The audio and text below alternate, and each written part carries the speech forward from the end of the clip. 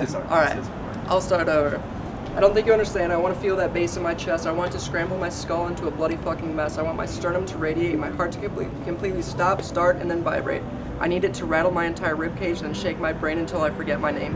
To crash into me like tidal waves, to collapse past and present pain, to thrash me like a fucking hurricane. I just want a fistful of bass to peel back my face and eat me alive. I want it to bring on the apocalypse, and I do not want to survive.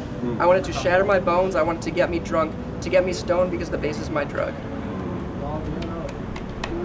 That was great. I give a little into the moment, like I'm standing at the edge. I know that no one's gonna turn me around. Just one more step. It really has to do with every generation needs a place to put hundreds of thousands of kids in a field to listen to cool live music. I invite my own here, and I make new friends.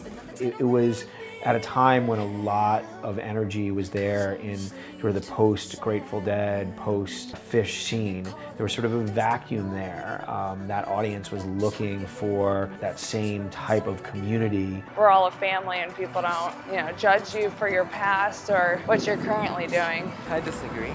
You disagree, really? Everything eventually gets co-opted and becomes mainstream. My guess would be you're at 150 plus. I think the festival culture is a slightly different story. I think it's more of a business sophistication story, the evolution of a business. What it brings to an individual from a healing and a connection standpoint, I think this is really just part of, the human condition.